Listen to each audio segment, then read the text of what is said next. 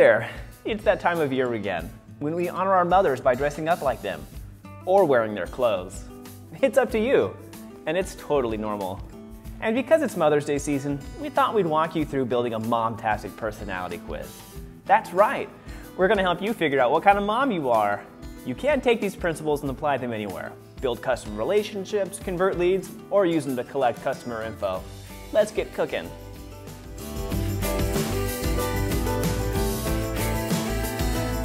First off, we're gonna build a for fun flow for our favorite pizza shop, Slice of Heaven.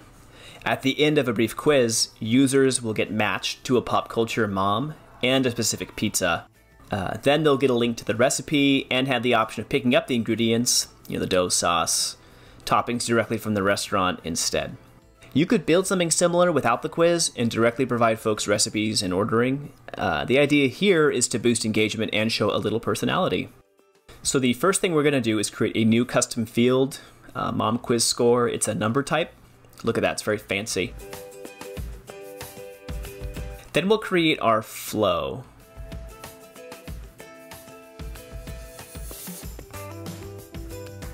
Mom quiz pizza match.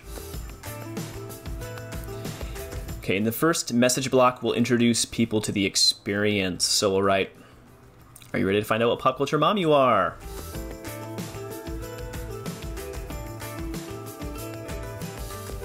We'll add an image.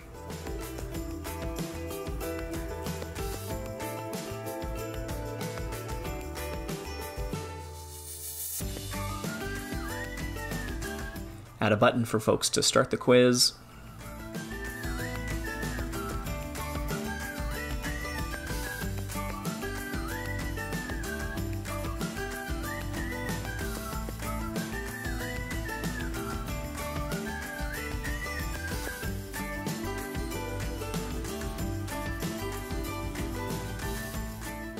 Okay, and this is important because we'll be counting up a score using that custom field. You actually don't want to make a message block first. You want to have an action that will set our custom field to 0. Otherwise, it has this thing where it'll just keep stacking, so you'll end up with someone with like a score of 80 when they should really go up to like the late 20s, high 20s. So we'll zero out the score, like so. Now we'll start. The first question we ask is, where do you want to live? And we're going to use quick replies for the different possible responses. I'm using little emojis to give a little character. So once we have all of these responses in place, we are going to link each choice with a number score. For instance, choice 1 will increase the mom quiz score by 1, question 2 by 2, response 3 by 3, response 4 by 4. And that's how you move forward. So the next question, once again, each response is tied to an increase in a certain number. And at the very end of this flow, we actually link to a second flow where we do the math. And it's a bunch of conditional logic where you basically see if their scores between 7 and 14, then they're this mom. If they're 15 to 21, they're this mom, and so on. So what you're seeing me do here is set the custom fields based off of the response. So suburbs is going to increase mom quiz score by 2, and so on down the line. Country is by 3. I realized as I was making this that as I basically am duplicating the same structure each time, I'm always going to have, at least for my purpose here, full responses to each question, that I can actually duplicate the whole set. So I can duplicate the question and the 4 responses, sorry, the 4 actions, and just basically paste them down the line and connect them all together. And I actually make a mistake here. So each action has to tie in to the next message block. And you'll see here, I forgot to connect actions 1, 2, and 3 to send message number 2. So here I am putting in the second set of responses. At this point, I'm going to start speeding through because really you don't need to see me build out 7 questions when the structure is the same. You know, 1 question, 4 responses, each response increases the score. So we'll speed through things here until we get to the very end. We end up with 7 questions for our use case, and you could be as sophisticated here as you want, but I wanted to keep things simple because, you know, why needlessly overcomplicate this?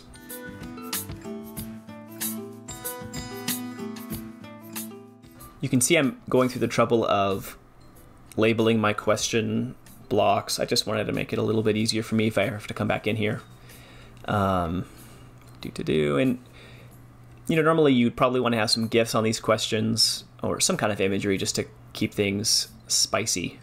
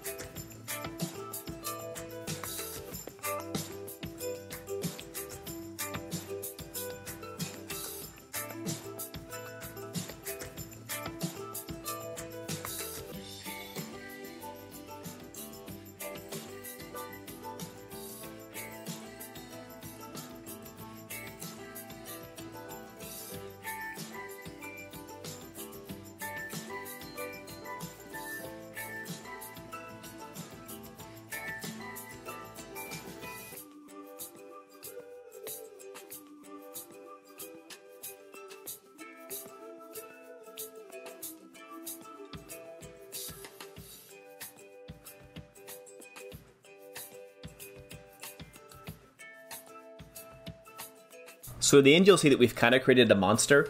And depending on how sophisticated your quiz is, this thing could be huge.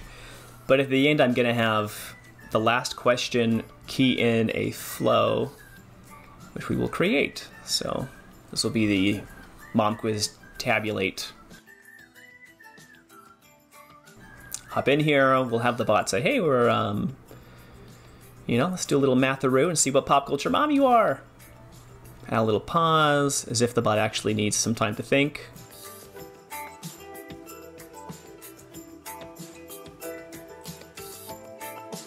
Have it click over here.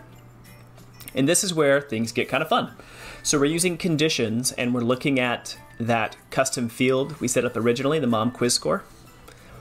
And basically saying if it's greater than or equal to this value, but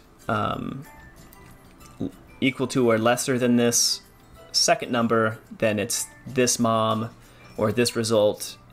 And you can have all of the conditions down the line, you'll see. I'll build the first one out first. I'll build the first one out here. This is mom option number 1, and it is none other than Peggy Bundy.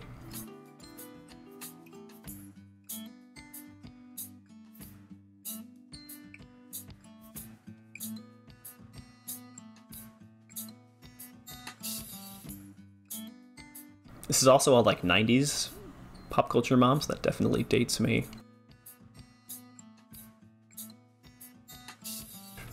So I'll go through and I'll build all the possible moms as if nots, you'll see. So basically it'll go, is a score between 7 and 14? If not, check the next range. If not, check the next range. If not, check the next range. If the user somehow doesn't match any of these conditions, you can insert an error prompt, or you can have it loop back to the beginning of your quiz. So you'll see here, yep, this is mom number 2, looking pretty good. And I'm going to speed things up because, once again, you don't need to see me building 4 things out here at once. It's kind of a drag.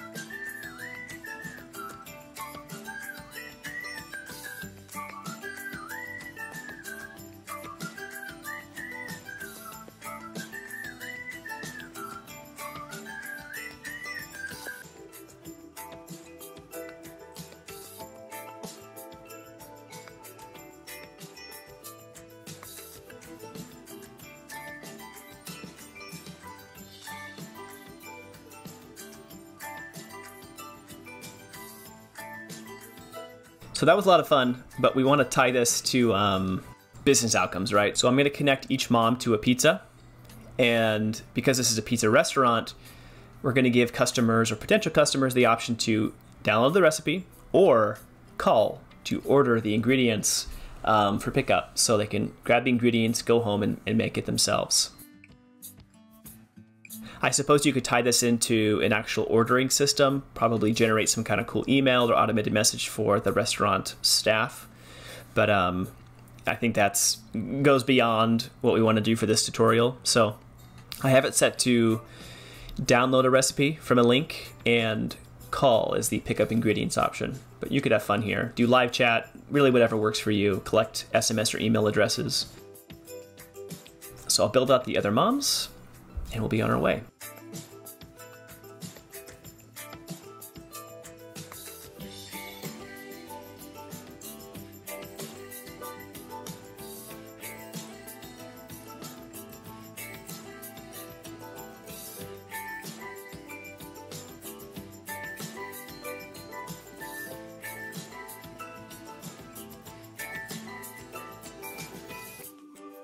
So there you have it. This is our results flow. You can see the pop culture moms and their copy. You can see the associated pizza and how they connect theoretically to an actual business.